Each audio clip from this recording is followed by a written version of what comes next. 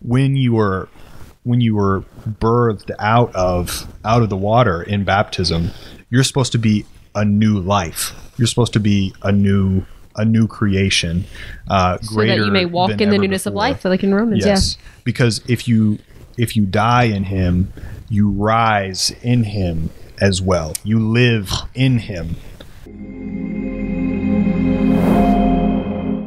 So we're back to the idea of what's new in Christ. And of course, last time we talked mainly about the new understanding and relationship that we have with God through Christ.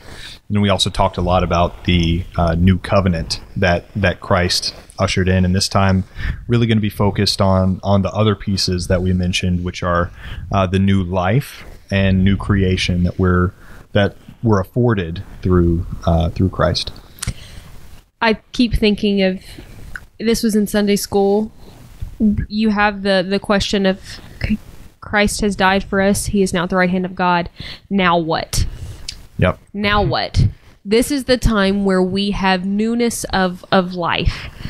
We've read just this morning in 1 Corinthians 15, for as in Adam all die, so in Christ all will be made alive. We have a new life that we can have access to through Christ. If we choose to abide in him, then he will give us access to this newness of life. One, just a newness of relationship with him and with our Father through him, which also gives us the ability to walk in spirit, which opens up so many things in your life and really does. It's transformative, I would say. Yeah, and I definitely think whenever Scripture mentions this, renewing of life and spirit, it's definitely talking about the kingdom as well. It's talking about eternal life, being resurrected and raised to life. But there's also a piece of that we get to experience now, which is just your life should be changed and different and made so much better when you come into relationship with Christ. And I think that's where baptism really comes in terms of a scriptural theme.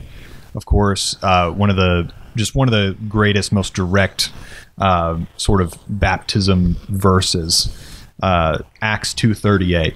Absolutely love this one. It's just like we talked about John 17:3 is one of those just sort of put it on a poster verses for the one God. I think Acts 2:38 is sort of that for the idea of baptism. So repent and each of you be baptized in the name of Jesus Christ for the forgiveness of your sins. And I know I'm probably not quoting that completely correctly, but just if we're baptized into Jesus, then we're also baptized into his death. And I think Paul talks about that as a way to that's sort of how you symbolically put to death your flesh, because you take part in Jesus's death without having to truly experience it. So when you were birthed out of the water in baptism, you're supposed to be a new life. You're supposed to be a new creation, so that you may walk in the newness of life, like in Romans. Yes, because if you die in him, you rise in him as well. You live in him. It's not so that you just been there, done that, get the T-shirt. It's really it's just an amazing moment in each person's walk of faith to meet with Christ in his death, taking part in his death, also taking part in his new life. Well, when Jesus was alive, before his death and resurrection, repentance and baptized were being preached very often, and they were being preached together. Yes. We tend to look over that, I feel like, a lot of times in modern church. With baptism, there's also repentance. Okay, I really feel like we are stripping baptism of what it is when we just say, It is an outward showing of what has already happened on the inside. That you're stripping baptism of what it is. Yeah. So this idea of changing our minds, truly repenting, because now we can do that through Christ. Christ has given us the ability to repent, and then we are baptized into Christ Jesus. Into his name, we are baptized. While he was teaching during the times that he was on earth, you have a certain understanding of baptism and this idea of repentance, and it was beautiful then. But then we get in Romans the parallel of what you were just talking about. Repentance and baptism still to go together. Now, we're not saying that every time you have sinned and you repent, you have to go get rebaptized. That was not the point. But when you are baptized into Christ with this new understanding of who he is, with this relationship that you did not have before with him, nor did you have with the Father, because if you don't know his Son, you don't know the Father. You are being buried with him, and it says if we are buried with him, then surely we will partake in a resurrection like him. That, to me alone, tells you the importance of this new life that we have through Christ that comes through way of baptism here during our time on earth, but in the kingdom. That resurrection is what we're trying to achieve. We want to be in the kingdom. Yeah. You are probably so tired of hearing me say that is my favorite image, because I say it so often. That is one of my favorite images that we have in scripture. Is in baptism you are being buried with Christ so that we can partake in a resurrection. Like, oh my goodness, it makes me emotional every time. Yeah. And in another place in Romans 6, so that you may walk in newness of life. So once again, it's both pieces. It's that life in the kingdom, that aeonian life, the future eternal life, but it's also a new life while you're here on earth, a new opportunity. You walk in a different way, you operate in a different way. Even though we're not saved by our works, it says in John as well, they'll know that we are that we're Christians by our love, by the way that we treat people. So our actions are a way to identify ourselves as people who are in Christ. So we should have a completely new life after that point where it's distinguishable. The life change is distinguishable after that moment of repentance and baptism. And I just wish so greatly for just the greater Christianity, the greater God-serving world, that was something that was taken more seriously, because I think it's been washed and diluted so much, and it can be so much more than that. It can be such a wonderful moment, and it's not about all the other people. It's not about that. Like, I don't want to diminish anyone's experience if it's something that really means a lot to them, but you can show your friends and family that you've repented and that you're a Christian without having to get in a pool of water. That's not what it's about. It's not about other people. It's about you and Christ. That is what that moment is. When your dad expresses when he baptizes someone, he said that he feels like that is what his taste is of being outside of somebody's tent of meeting. When he says that, you get chills down your spine, because you realize this is important to Christ. This is something. Do you feel it? Correct me if I'm wrong. Do you think that's what they would mean when in Galatians when they talk about clothing yourself with Christ after baptism? You are baptized into Christ and have clothed yourself with Christ, talking about your actions. So you've taken on this identity with Christ. Is that what that would mean? Yeah, absolutely. And when you said that, one time I think one thing that we don't always think about is, the Passover. So when we, during the Passover, they would slaughter the lamb. They would put the lamb's blood on the door to signify and take identity with God through that lamb's blood. That was them assuming the identity of the people of God. It's not that God didn't know who the Israelites were. It's not that he didn't know, but he gave honor to those who showed, and chose to exhibit the identity of the lamb, the identity that the lamb gave them. When we're baptized, and then we also choose to take the identity of the true lamb, the final Passover lamb, because Jesus is our Passover lamb. We take on that identity in hopes that one day, when the time comes, then God's wrath or God's final judgment or final punishment will pass over us as well, because he'll see the people who are identified with makes Christ. So much sense.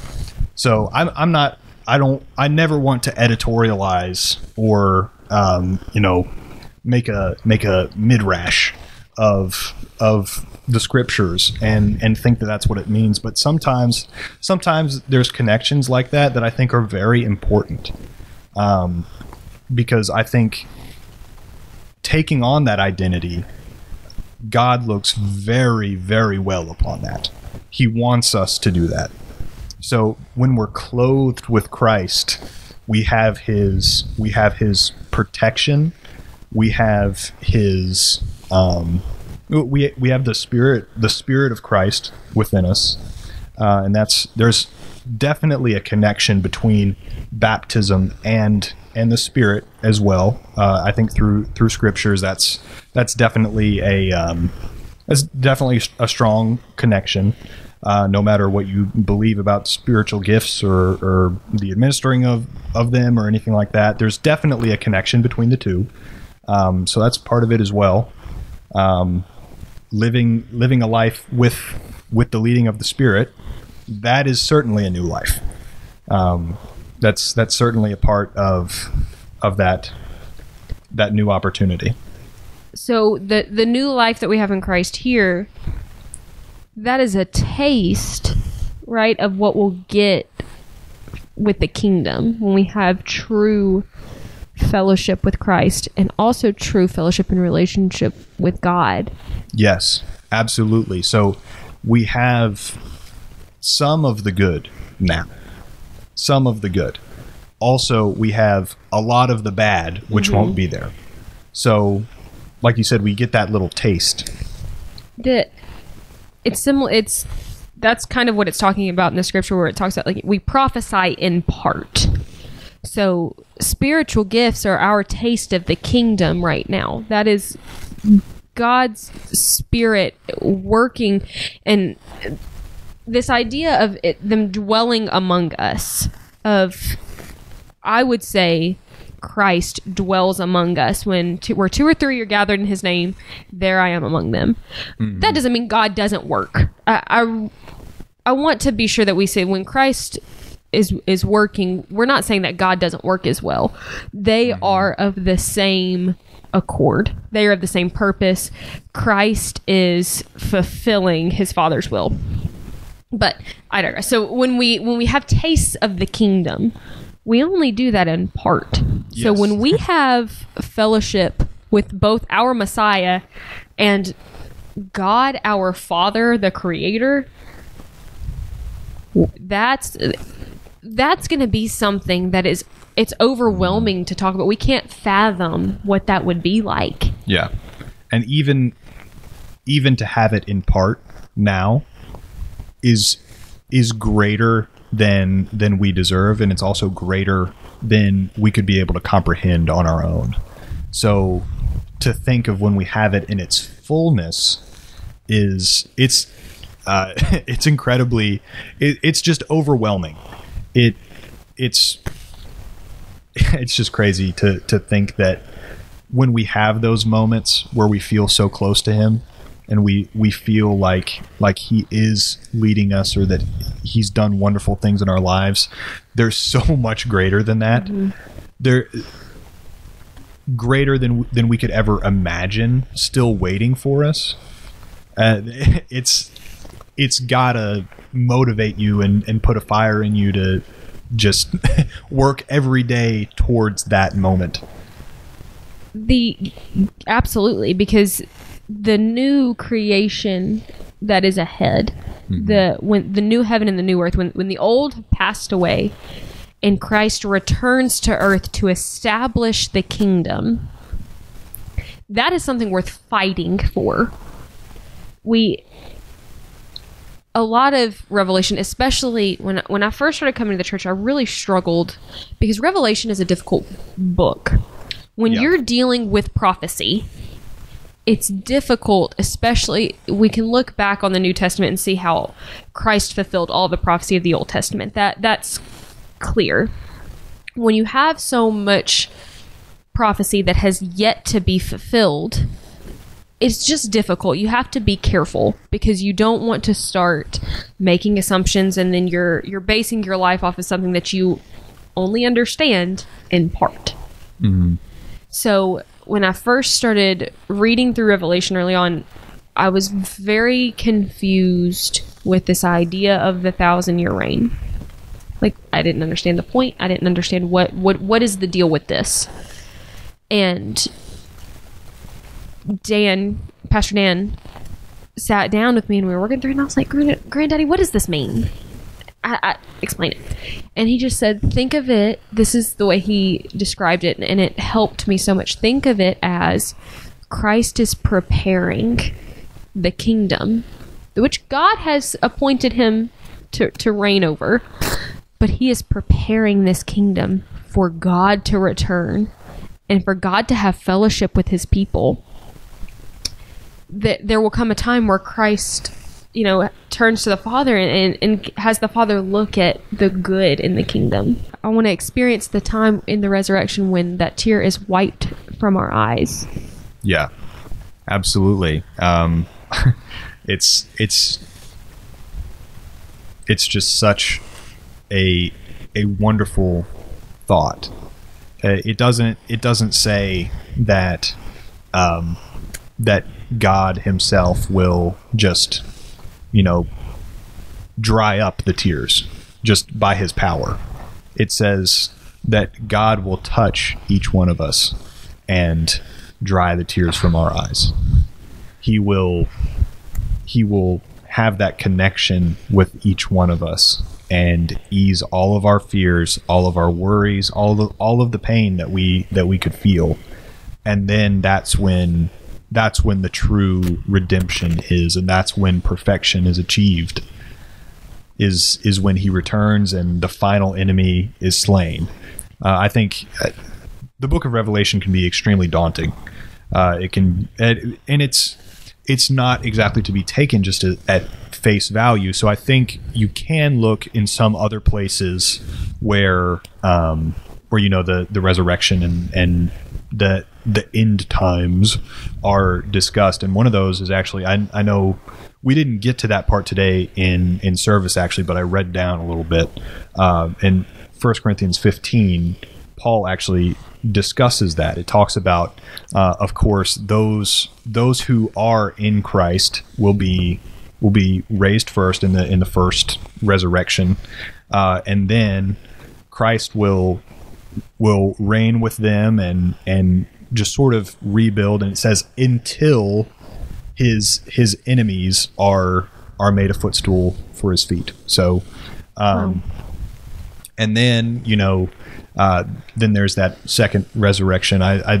It's in general, to give a definitive answer on what it's going to look like is very difficult, but the main point of it is you want to be in that moment where for eternity You are with God, you are with Christ, and you are with only God's people.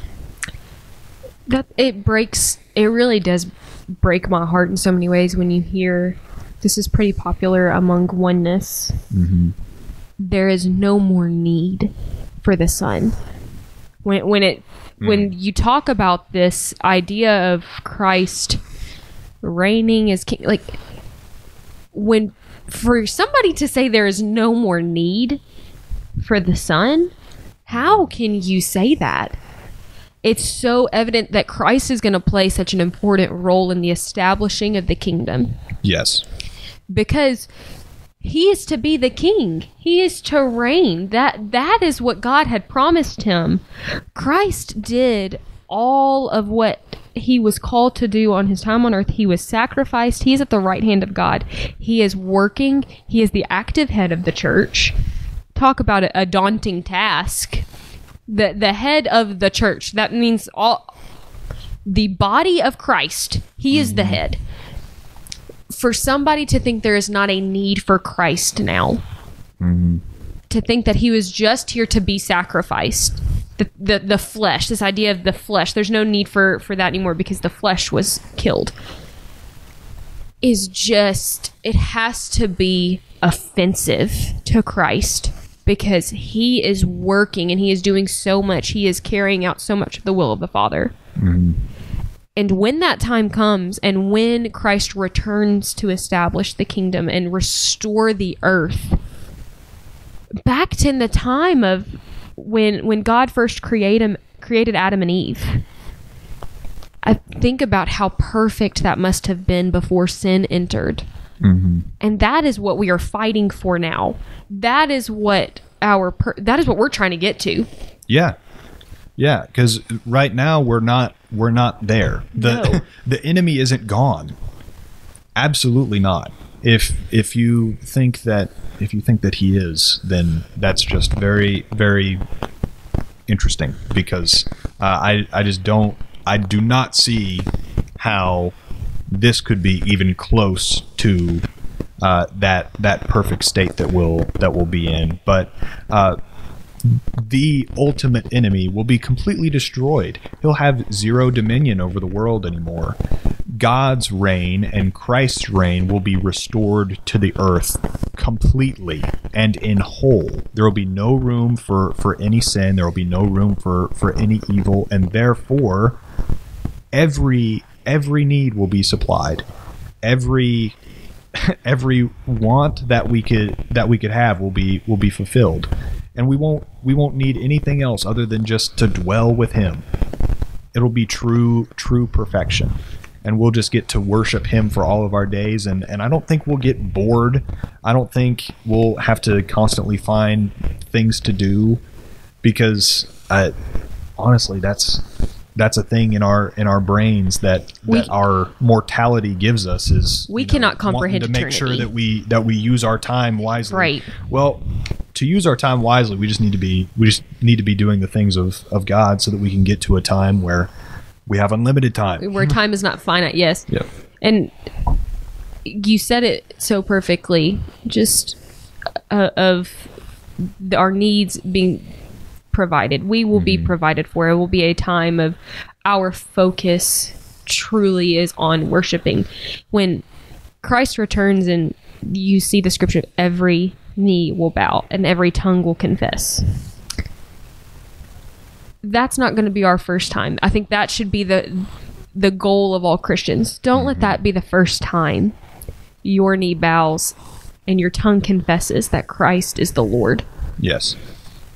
Because when we die in Christ and we're going to be resurrected at his return, like the ability to worship him in fullness and to experience his glory and all of the blessings in fullness, that gives you purpose in life. When people go about life aimlessly without a purpose, that's where it's our job to express this because it does give us purpose. Yeah, absolutely. There's greater. there's bigger than this. There's better than this.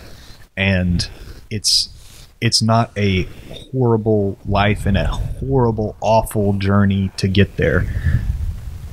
We're promised that we're going to be persecuted, and we'll go through struggles. And when you're at your best, that's typically when the enemy tries to attack you and bring you down. So it doesn't mean that you won't have struggles, but if you live in Christ, you get his blessings too.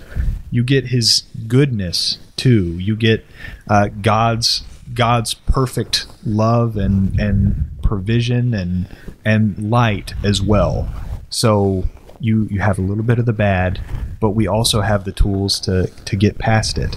And that's not to say there are people going through things that we cannot comprehend. Mm-hmm. The Lord sees that. God sees that. Just like when you talked about putting on the identity of Christ, God sees those things and he will bless them. It can be so difficult because when you have put on, the armor that the armor of this truth and of Christ and that God has given us, you at times feel invincible, right? When you're at a high, you feel like this is the strength that comes from God. But when you're at a low point, it's hard. And just know that God does see that, and he will bless your faithfulness in those times. And even if it's not until the day that we do bow our knee and confess with our tongues, if the Lord can look at us and say, I know you. You knew me. And just, I am proud. If he can look upon us and say it is good, then it will make all of those hard times worth it. It absolutely will. And that's the hardest thing sometimes, is that you can't. Some people choose to. Some churches choose to say, "Oh, well, if you pray this much, then you'll automatically have a better life in this life." That's the complete opposite of what we're promised. So there will be struggles, but there's always something greater ahead. And God doesn't ask for us to be greater than we can be. He doesn't ask for us to be greater than perfect. He doesn't ask for us to be perfect at all. He just asks for us to yield to him and his leading, and to find peace with him through our Lord Jesus. Because the Lord Jesus, as an example, he went through the most awful trial that any person could have, completely faultless. 100% faultless, and yet he was still persecuted and killed. But he put his trust in God that his hope would be restored, and it was. He was resurrected. So we need to keep that strong faith and have no fear at all of anything that can come forward and hurt us, because no matter what, if we live 100 years or if we live one more day, after this life, we have the opportunity for so much greater. And that's what the purpose of this life is to get there. And that's what Paul meant when he said to run the race that has been set before. And if this idea of fighting the good fight. So all of the things that we've talked about, the new understanding and relationship with God, the new covenant, new life, new creation, it all can be summarized into this idea of a new hope. Mm-hmm. Christ is our new hope. Yeah. He's the only reason that we can continue to fight and that we can continue to run the race that has been set before us, is because of the hope that is found in him. Thank you for watching 21st Century Reformation. If you enjoyed this video, please subscribe to the channel so that you can get access to hundreds of hours of One God teachings, sermons, and discussions. For more content, click the description box below to have access to 21st Century Reformation's website along with all of our other social media.